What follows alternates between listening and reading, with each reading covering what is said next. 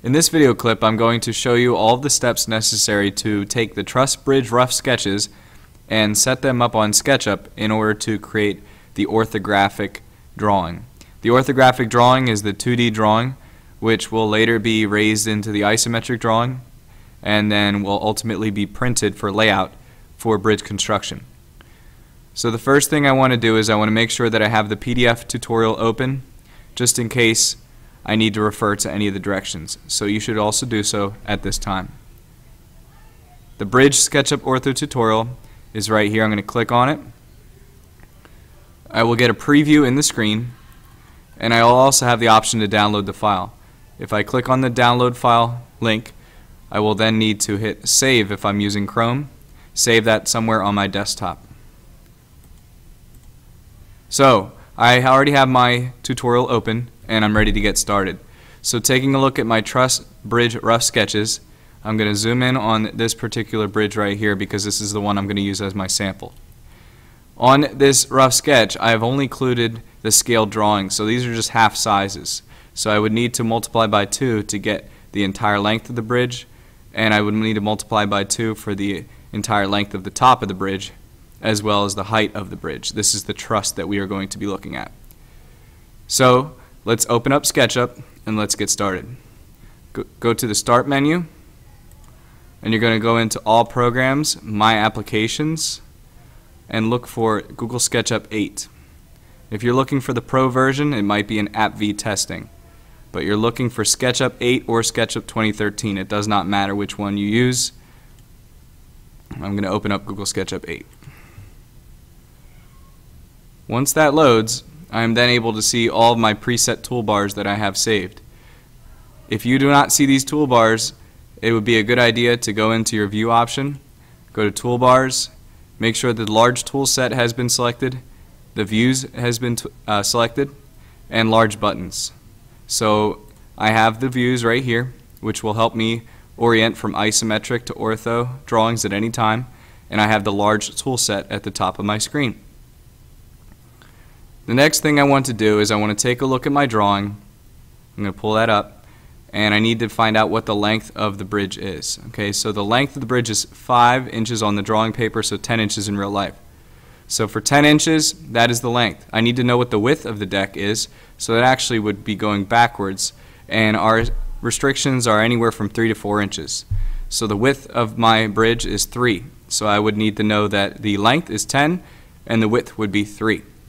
So let's go back into SketchUp, and I'm going to first get rid of the person, click on her with the mouse pointer, and hit delete key on the keyboard. And I want to go find my 2-point rectangle, find the origin where X, Y, and Z axes intersect, the red, green, and blue, click once with the left mouse button, and then drag the mouse without clicking anything else, drag the mouse diagonally across up to the top right corner of the screen. And as you can tell, at the bottom of your screen, you're seeing the dimensions changing. You're starting off at 0, 0, 0, or 0, 0 for the X and Y. Now I want to make my next endpoint of the rectangle on this diagonal wherever my pencil is. That will be 10, 3.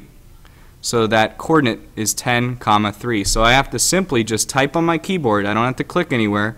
Type 10 and it will show up in the dimensions at the bottom right corner of the screen, 3. When I'm satisfied with the dimensions, that's going to basically snap the second endpoint, so I'm ready to go. Hit enter. 10, 3. The next thing I want to do is I want to zoom to extents, so look up here at the top so we can enlarge it, and then grab the top view so that we see just the deck of the bridge. So at this time I need to go back to my layout, take a look at the gaps that I have here, and maybe make a measurement. So from here to here, that is 1 inch. Alright, so in real life that should be 2 inches. So I know what each one of these divisions should be because the deck should line up with the truss, which is the side. So before I do any of that, I want to create the offset of half the thickness of the piece of balsa wood. So click anywhere on the outside edge and create 1/16. So type in 1/16, enter, the fraction 1/16. Then I'm going to take my line tool and I need to measure over 2 inches all the way across the 10 inches. I could do it by using the line tool and measuring out each one, or I could use my tape measure, starting at 0, measuring over and clicking 2, or not clicking, but pressing 2 in the keyboard for the length, hit enter, and I have a marking. Set up on that guide point 0, and then trace out another 2-inch marking, 2, enter. And then so on and so forth all the way across the deck of the bridge so that I get my 2-inch divisions that go all the way across. From here, I can simply take the pencil tool or the line tool, click on my guide points, drag a line down, and click on the second edge. So I'm basically drawing these lines so that they run parallel to the green axis.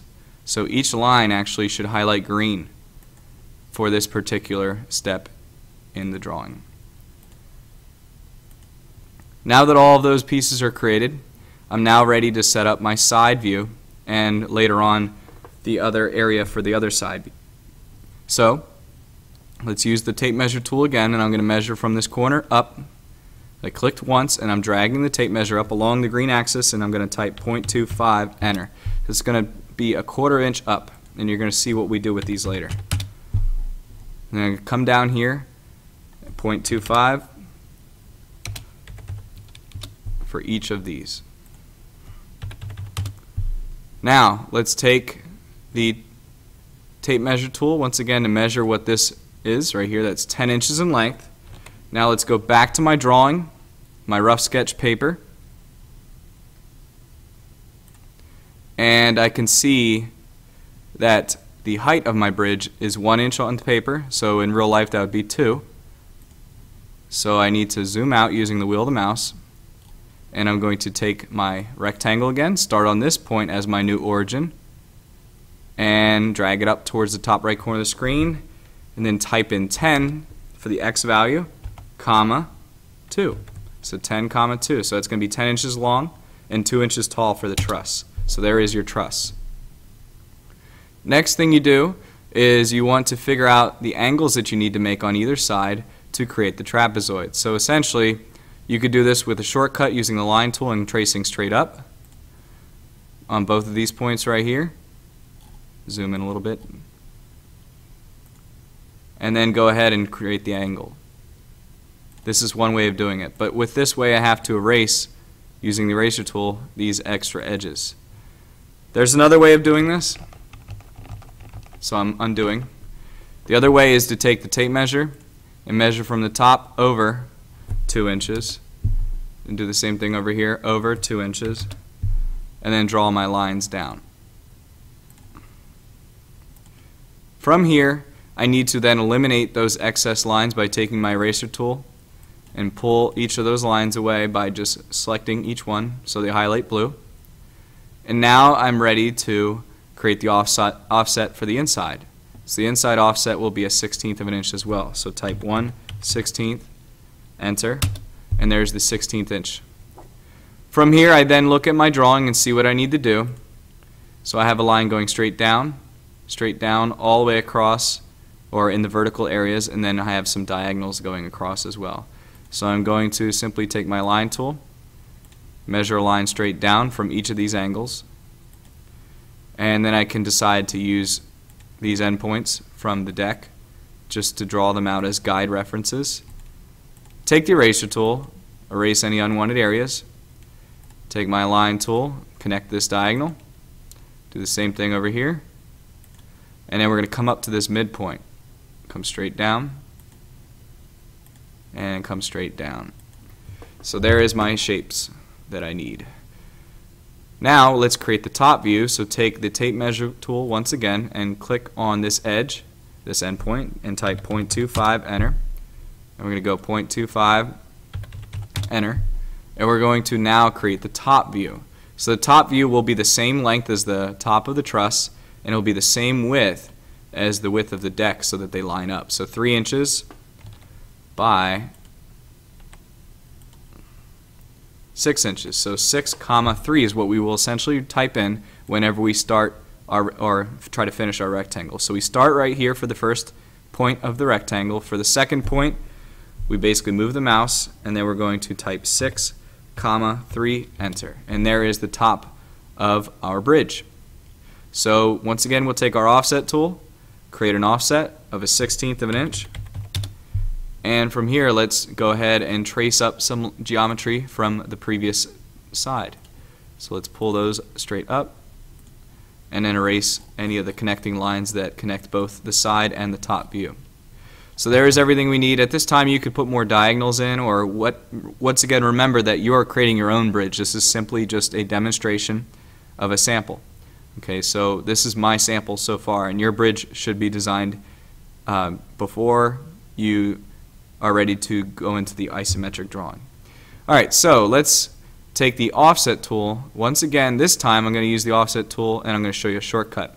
If I click on the offset tool, I need to create the additional thickness of this line, because right now I only have the balsa wood to be a 1/16 of an inch. To make it a full 1/8 of an inch, I need to add another 1/16 inch.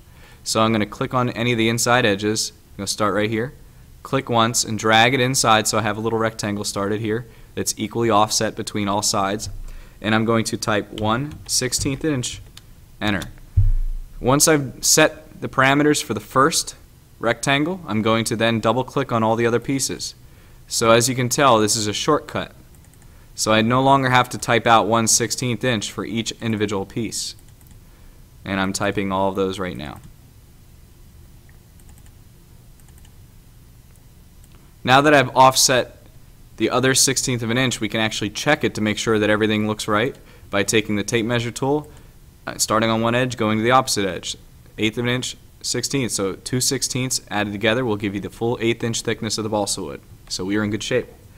Now the next thing to do is to erase all the unwanted or unnecessary lines. So there's a lot of overlapping or intersection is occurring. So you're going to need to zoom in using the wheel of the mouse, and you're going to then erase all these individual lines that intersect or overlap.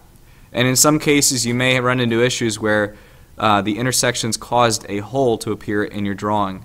And what I recommend for these sections is to basically erase all the lines leading up to that little spot, and then you're going to, in some case, have to doctor it up by either tracing a rectangle over top, or sometimes it just goes away. As you can tell right there, it just went away. If there are any problems with that, consult your teacher and they will help you in fixing any of the problems that you are encountering. I'm going to go through and erase all the other lines, and then we will be able to resume with creating the thickness of the balsa wood on the Z-axis. Now before I create the thickness of the balsa wood, I also need to make sure that I get rid of all the unwanted faces that you see right here. So I'm going to take the mouse pointer to select each individual face so that they highlight and have little dots. Hit the delete key on the keyboard and then delete each one of the faces. So I'm going to start off with the easy ones first, then move on to this piece right here. Sometimes you may get a section that happens like this. So when I click here, I can delete this piece here and here, here, and here, but sometimes I get problems like this. And if this occurs, I'm not able to delete the sections that I want to get rid of. So I take the line tool and I'm going to retrace the line, any of the lines in this triangle, and then any of the lines in this triangle right here. And I also noticed that I made a mistake by not erasing these little lines right here. Not a big deal, but it may mess some things up later on. Okay, so all those lines have gone away, and let's delete those two additional faces. Now let's click on the isometric view, and then we're going to raise each one of these pieces an 1/8 inch thickness. So you're going to use the push-pull tool, and then you're going to click on the face so that they're highlighted, and then you're going to raise it up, and then you will enter the dimension or distance 1/8, 1/8 of an inch. Now a shortcut here to do these other two is to click on the surface, the face, click once, then drag over the mouse until you find on edge of the previous drawing. So what that's doing is it's making it flush or sit in line with the height of the previously drawn deck of the bridge. Let's do this last one, bring that up, and we'll drag it to the deck of the bridge again. So now we should have, by clicking on the top view, a finished orthographic view of the bridge up to the point where we need to duplicate this piece right here. Now would be a good time to save Or if you are in the habit of saving earlier, you can do that. Hopefully you've saved already by going to File, Save As, save this into your student drive or student H drive. I'm going to save mine just to the desktop, and I'm going to title it whatever class period number I'm in. I'm in period 4, my last name, ortho in all caps, and then hit save. Now it's saved, and you will be able to see it at the top of the screen or the top of the window where it says my name and what file I'm currently working on. That is important because this is the file that we will be using later in layout. Now I want to duplicate the side view. So in order for me to duplicate it, I need to turn each one of these views into a component. Right now I can only click on an edge instead of clicking on the entire object. So I need to triple click, not once, not twice, but 3 times on each shape and turn them into components. So I'm going to triple click, right click, make component, and then hit create when you're finished. Triple click, right click, make component, create. Triple click, right click, make component, create. Now whenever you select each of these individual sides, they are highlighting all at once in blue. Now I would take the move tool, and I'm going to basically click, or not click, but press on the control key on the keyboard so that you see a plus sign next to the multi-directional arrow, and then I'm going to click on the endpoint, the top left endpoint of this side, and I'm going to click once and drag it down until I reach that other guide point that I created. And now I have all of my views. So at this time I'm going to hit save again. I'm ready to now start the isometric view, and I'm going to show you that in the next video clip. At this time you have a finished orthographic drawing, and you will now be able to submit that to the Dropbox on Blackboard. So if I click on the back button, it should take me to the Dropboxes right here. So the orthographic Truss drawing Dropbox. Browse my computer, find the file, and then submit when you are finished.